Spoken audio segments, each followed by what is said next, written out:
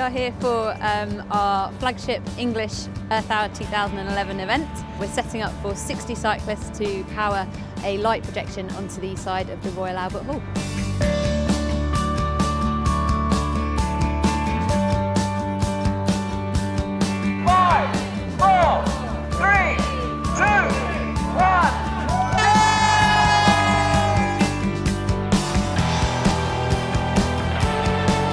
To me, Earth Hour is an incredibly simple idea that's been turned into an amazing global event that enables all kinds of people all around the world to participate in something that connects us all together.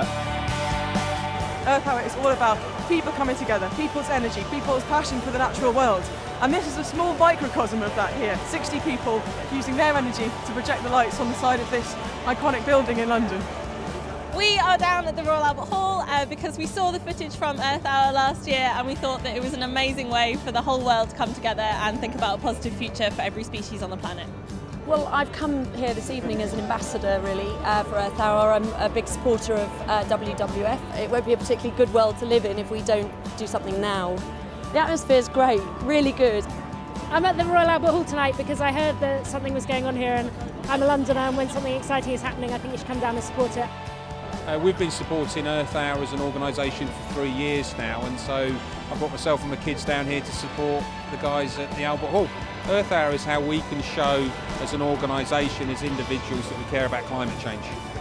It's absolutely important that companies like More Than and all other companies as well get involved in this. It sends out a really clear message to our political leaders and also to customers and employees as well. Supporting an event like this makes a difference because we show that we can do it. We can make a change.